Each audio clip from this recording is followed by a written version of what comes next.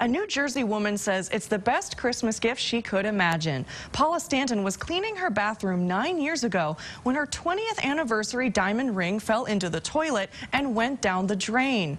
2 years ago, she asked the Public Works Department if they might have found it, but no such luck. Then, after Stanton and her husband returned from a Thanksgiving trip last month, a big surprise. The Public Works crew chief found the ring in a pipe near their home. I was just thrilled, absolutely thrilled, stunned. I just could not believe it. Called my husband immediately, and what was his reaction? He was happy. He was surprised. Stanton says she will never again let the ring out of her sight. Truly a Christmas miracle.